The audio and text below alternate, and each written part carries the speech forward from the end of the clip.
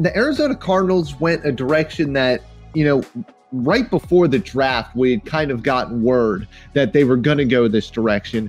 But it still, to me, is a weird one because they took somebody who is kind of a hybrid player at the linebacker position, which is exactly what they did last year and exactly what they had done a couple years prior with 𝗠𝗢𝗥𝗘𝗦 Reddick. And is it gonna work out, Tony? That's all I need to know. Yeah, I think it was a great pick, and it was a pick that, if you've been paying attention to Pro Football Network, we had said more than a week in advance this is the direction that they were looking. I don't agree that he's a hybrid type of player. I think he's a guy that is a true 3-4 outside type of linebacker. I've said time and time again about Zaven Collins. He is the type of guy that 25 years ago, when the 6'4", 6'5", 255-pound outside linebacker who could rush the passer was the priority in the draft, he's a top 8 pick. But now they like these pint-sized linebackers, these safety-sized linebackers who are 220 pounds, and Collins doesn't fit that mold. I've also said time and time again that I think 2 or 3 years down the road, people are going to wonder how this guy fell out of the top 10 because he has got it all. And he's a terrific run defender. He can rush the passer. He can also play in coverage. He's solid when the ball's in the air. A lot of people remember that interception in overtime against Tulane, which he ran back for the game-winning touchdown in overtime. If you've ever talked to him, and I got to interview him for half an hour, he's a smart, instinctive guy, pre-med major at Tulsa. He's got it going on. He speaks his mind, but he doesn't do it in the sense that he thinks he's better than everyone else. He knows where he's coming from. He knows where he came from. I think when you look at the fact that Chandler Jones, I believe, has got 1 year left on his deal. You look at Marcus Golden, who was given a marginal contract. I thought this was a great fit with an outstanding player. As there was a situation with their second-round pick, Rondale Moore. I mean, I think that's the guy that is a perfect fit for the Kliff Kingsbury offense.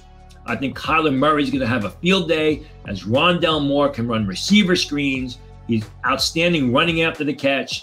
He's a guy who can streak down the sidelines and beat defensive backs in a foot race for the long ball. He's an outstanding return specialist. A lot of people may remember as a freshman when he almost single-handedly beat Ohio State on the Saturday night. I thought both of these selections were outstanding choices by the Cardinals, and I think they're going to have immediate success with these guys. After that, it kind of fell off for me. Marcus Wilson in the 4th round, more of a workout warrior than a good football player, although not to his fault because Florida kind of lined him up as a hybrid safety cornerback facing the action. They really didn't ask him to do that much. If you can develop Marcus Wilson, you got something there. Victor 𝗬𝗢𝗥𝗘𝗦 of Duke, a smaller edge rusher who's not real big, not real fast. He gives a lot of effort, more of a special teams guy. 𝗬𝗢𝗟𝗡, good story, didn't play last year, opted out, got COVID over the summer. Then he gave COVID to his mom got COVID from him. His mom got very sick. He shut it down. Showed flashes in 2019. Going to be an uphill battle for him to make a roster. James Wiggins, who, when he's healthy and on the field, he's a real good player, but he struggled staying healthy the past 2 years. I thought Michael Menet in the last round was an excellent pick. Menet should have been a middle-round choice, but he's got some knee injuries. They traded for Rodney Hudson in the offseason. Rodney Hudson's over 30 years old.